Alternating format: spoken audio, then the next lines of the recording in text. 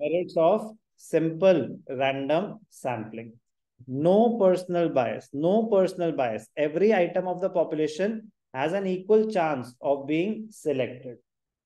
So, selection of various items in the sample remains free from personal bias of the investigator. Free from personal bias.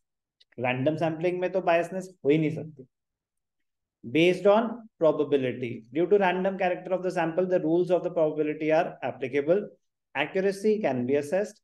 The analyst can easily assess the accuracy of the estimate since it is possible to estimate the magnitude of sampling errors in the result obtained from a random sample. जो आपने random sample choose करा उसमें अगर कुछ error होगा तो आप visible होगा, कुछ visible होगा. जैसे फॉर एग्जांपल मुझे एवरेज हाइट निकालनी थी, तो मैंने कहा कि आप रैंडमली कोई भी 12 सिलेक्ट कर लो. हमें सिलेक्ट करें और average height I 4 feet 2 inches है. नहीं, फिर से करते.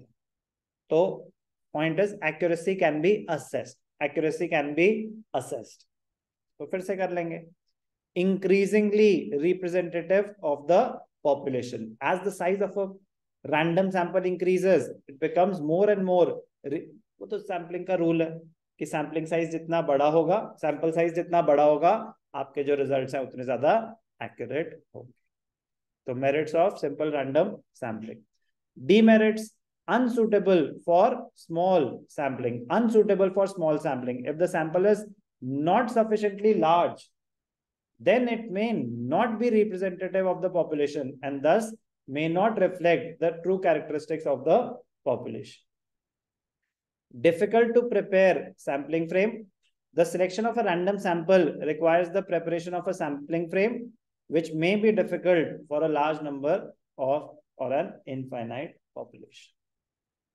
Time consuming. The numbering of population units and the preparation of the slips is quite time consuming and uneconomical, especially when population is large. Demerits of simple random sampling.